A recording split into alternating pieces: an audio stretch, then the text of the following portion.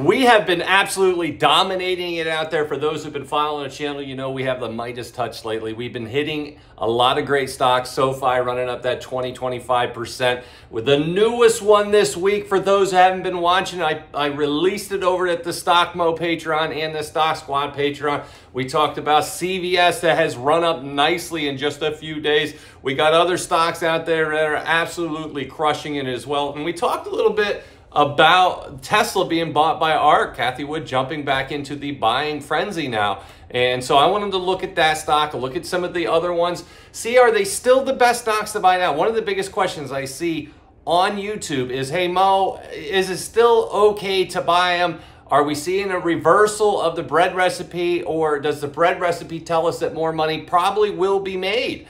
And so that's one of the things we're going to cover in this one, as well as some other things. Look at the market, the general expectations of where we're going to see these stocks go. But for those who have not done it, family, what are you waiting for? Get over here to the technical analysis. You can see this is it, the Stock Mo course. Join today, use code MOE, all caps, MOE at checkout, and you will save a boatload of money here, at least a good, we'll say a good sum. I don't know if it'll be a real small boat, but you can fill it up with some cash. Get over there, join today though, learn the bread recipe, the technicals, get lifetime access to the course, all the materials, as well as new materials coming into that course. And on top of that, the Discord that is with this course, you get lifetime access to all of it. Now, as we go forward, you can join the Stock Mo Patreon down below. You can see the stocks. I'm looking at buying something today. I'm not sure. We may be pulling that trigger. And this is going to be another high risk one for the short term. We will talk about that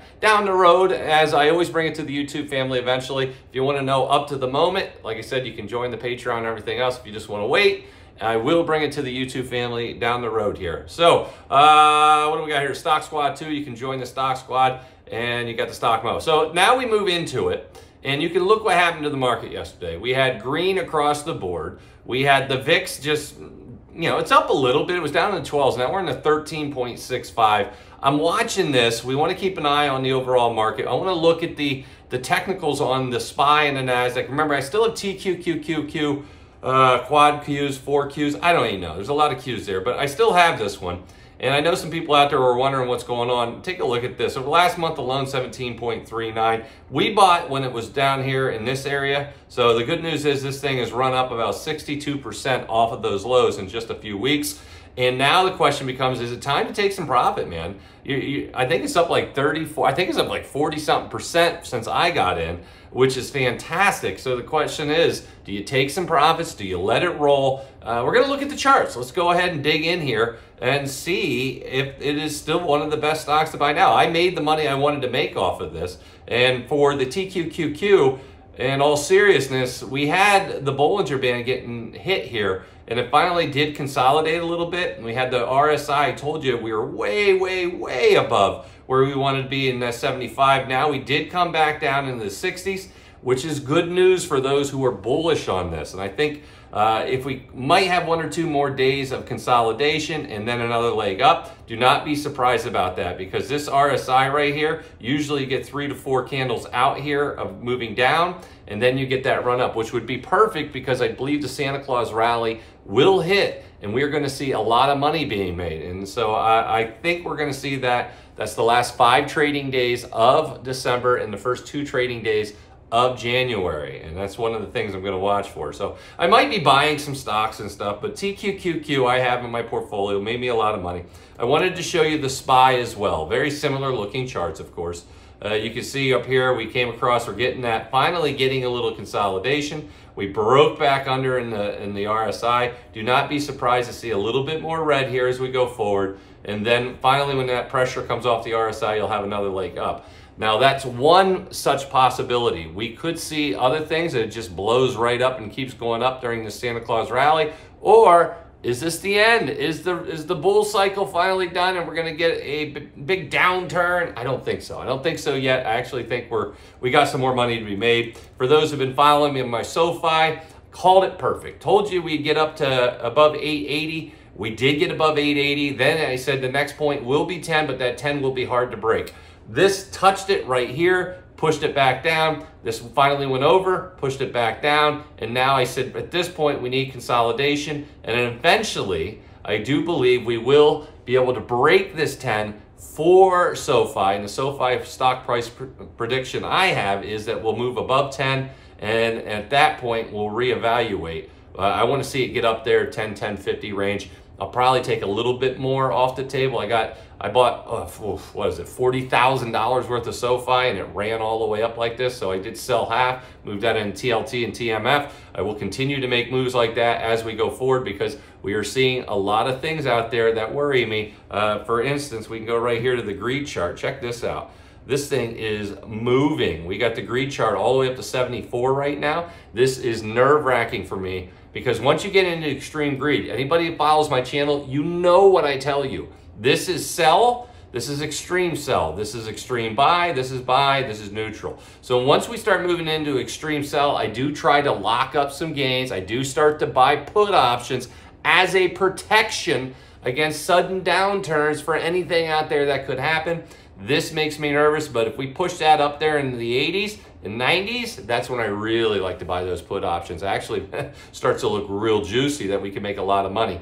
So that's one of the things we watch for. So I did want to show you that because look at the put and call options down here. So many people loading up on call options, but you're starting to see some puts being bought right here. So the smart money is starting to finally buy some of those put options as insurance. So it's one of the things I wanted everybody to watch.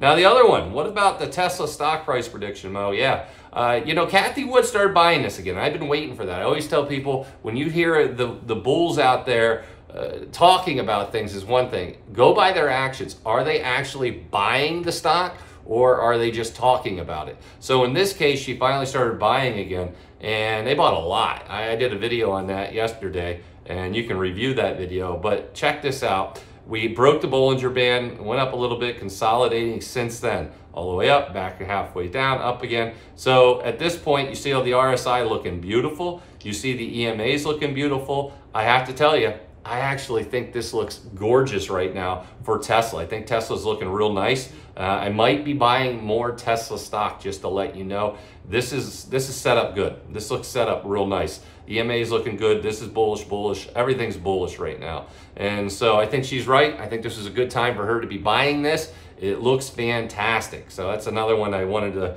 to share with everyone. But I do know, like I said, the TMF family out there worried about TMF. It's doing exactly 100% what I told you it would do.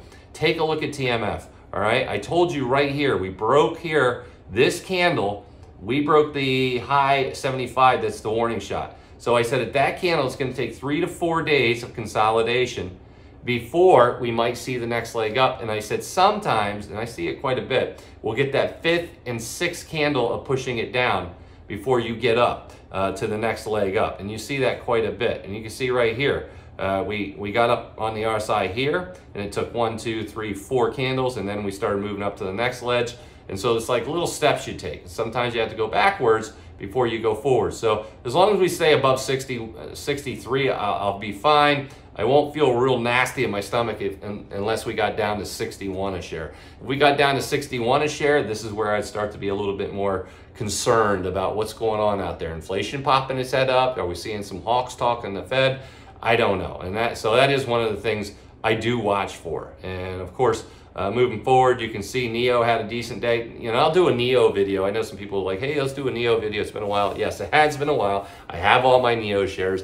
If anything, I continue to buy more NEO shares.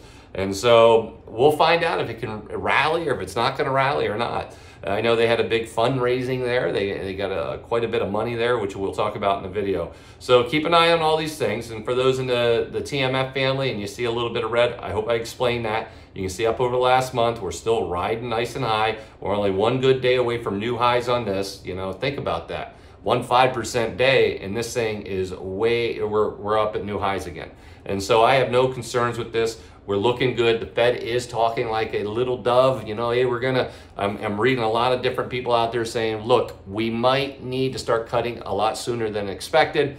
And of course, that's a big thing, you know, and so when you look 12 months out, just understand I'm not in this for a week. Anybody who's been with me know I've been buying this for months, dollar cost averaging. I'm still dollar cost averaging. And eventually, once we get that run up to 80 that I want to see, then I'll start making decisions on what I want to do. If I want to hold and I see everything setting up nicely, I will hold. If I see things turning, I see inflation ever getting bad, I would get out then. And of course, take advantage of anything out there that could lower the price and give me even more shares once that concludes. Because in the long run, TMF, in my opinion, will hit between $100 and $200 a share. And so if we can kind of day trade this, if you will, if we saw really nasty inflation data coming in and we would have the expectation that the Fed's going to have to pivot again back to tightening, and then we can go ahead and short these and make money on the way down and then make money on the way back up. And so that would be a plan. But right now, it looks all golden for the bulls here. So things are looking good. Now, the other thing, like I said, if you guys haven't got the course, get over to the course tonight, or I should say today, sign up and take advantage of this. And of course, use code MOE, all caps, at checkout, and you can join us, lifetime access to all future materials for this course and the Discord, and that's the awesome thing. Get your free stocks from Moo and Weeble down below with the links. Hit the deposits you have to, but you got to use my link there. And of course, join the Patreon, my Patreon, and the Stock Squad Patreon if you want to follow along with what I'm doing. I appreciate you stopping by. Let's get out there and make some money.